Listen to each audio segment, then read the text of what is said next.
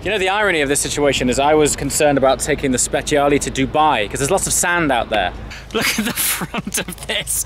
Honestly, I came in here with my lift up, so I'm not entirely sure how this has happened. But the next time this thing goes in for a service, you know, the joke was when I brought the Speciale back on its last service, we swapped the air filter because there was some sand in it. And the guys there were joking, oh, have you had this thing on the beach? Yes, yes I have.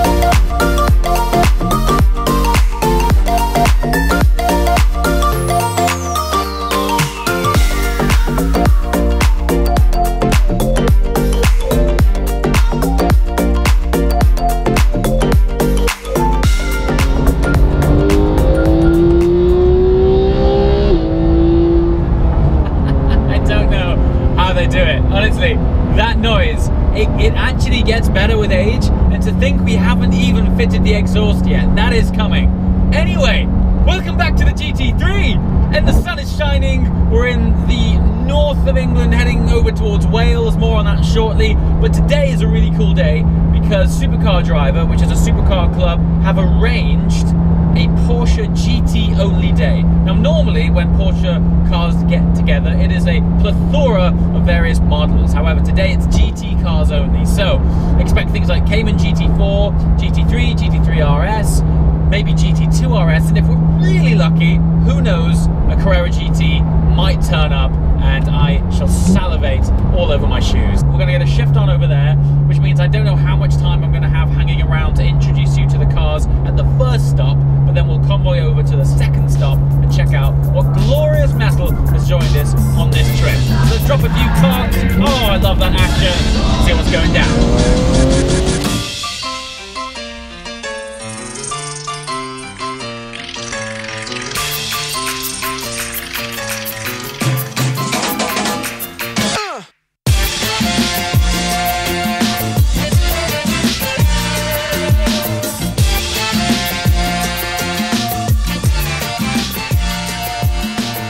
When you're following the same car that you're driving, that's super cool, okay? Now, I don't know what it is. I've been around a lot of GT3s.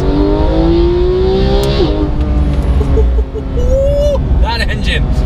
I've been around a lot of GT3s, and a lot of GT3s have been around me in other events and convoys, particularly in Dubai. It seems to me that the GT3 is a very popular car in Dubai. But it wasn't often that I was actually following one. Now I'm following a lot of them and I'm in one, and that really gives you some context as to how you look on the road. The one in front of me right now is a Guards red car. They've got so much squat and stance. It's amazing how the evolution of the Gen 2 version of the 991, when you first glance at it, it just looks like subtle small tweaks. But as a sum of its parts, it is a real step on from the Gen 1, and it's not until you see a Gen 1 that you realise just how far they've moved this car on just as a result of these small tweaks and changes.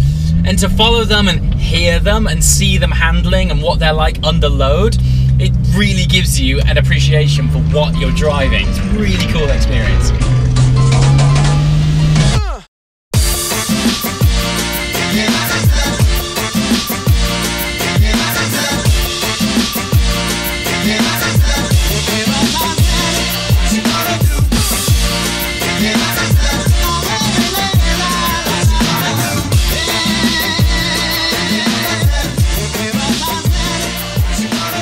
So here we are, the first stop, deservedly, at the fuel station. We've had a really good run through some fantastic tight twisty roads so far.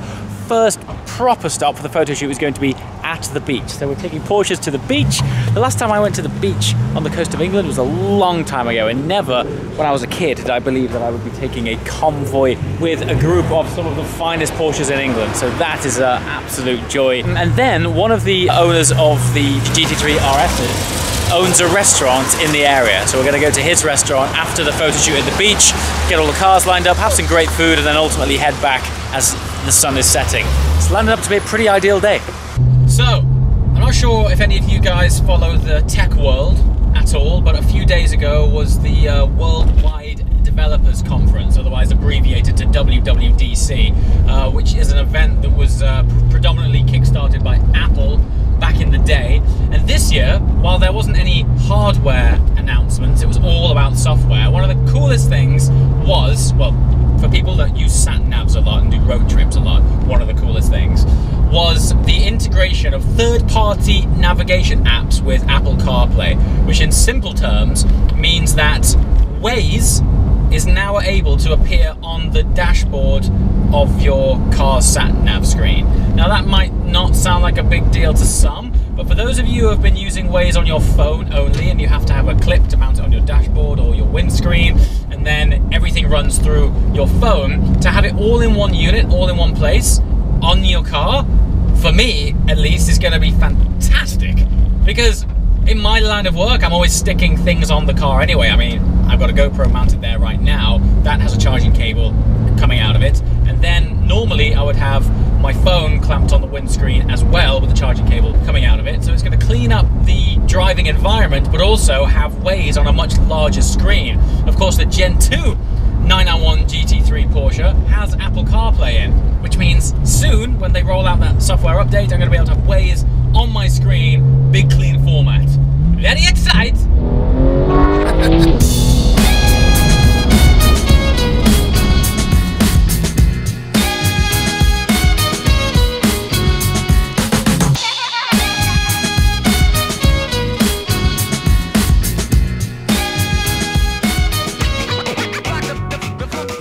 I think you would class this as an above average day at the beach.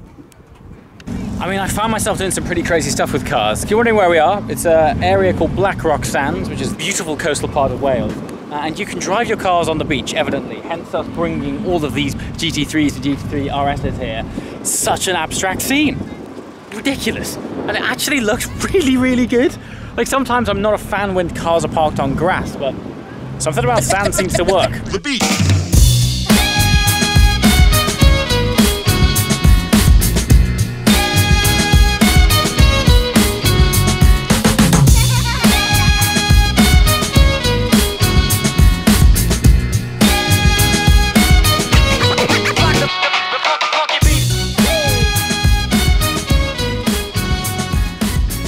We've made it. Final destination of the day. My favourite destination. It's time to eat. We're at Norbar, which is a bar north of Barmouth, as the name might suggest. Awesome lineup of cars outside. Conveniently, one of the drivers is the owner of this fine establishment, which means we're going to have a prime location out on the decking, out front, overlooking all of this.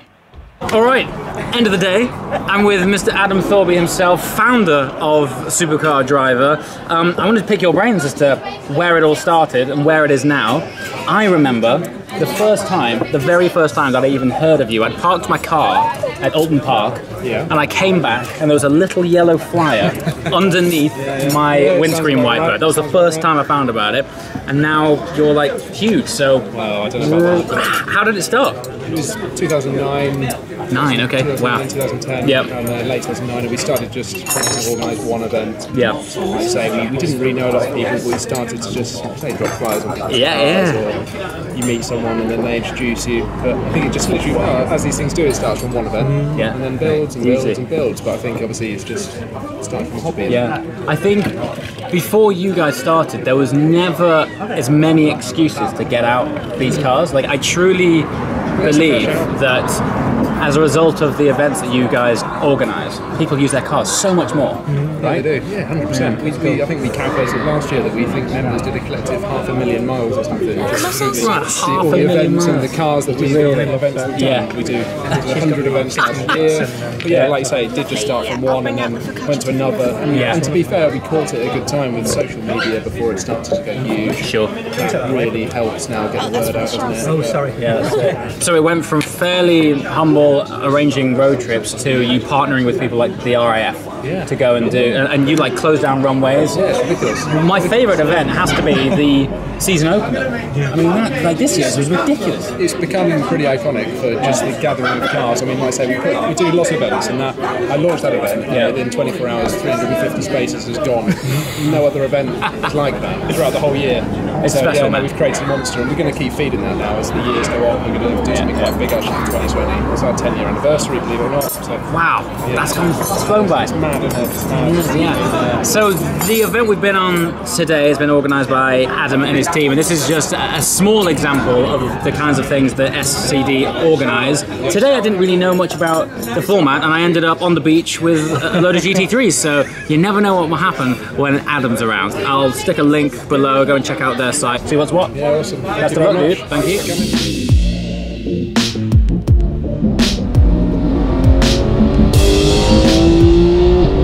Sometimes it's actually the moments with cars that kind of don't need any explanation. They don't need too many words when you're on your own in the seat, cruising down the coastline of Great Britain, sun setting over your shoulder, shimmering on the water, listening to that flat 6 rev out to 9,000 RPM. There's something about being in a car on your own. It's utter solace. You know, it's such freedom. The people that I have met as a result of cars have just been people that have enhanced my life, and cars have enhanced my life. And as much as the content today may seem quite simple, just sharing your simple road trip, and yes, we ended up on the beach, and that is pretty nuts in a brace of GT3s.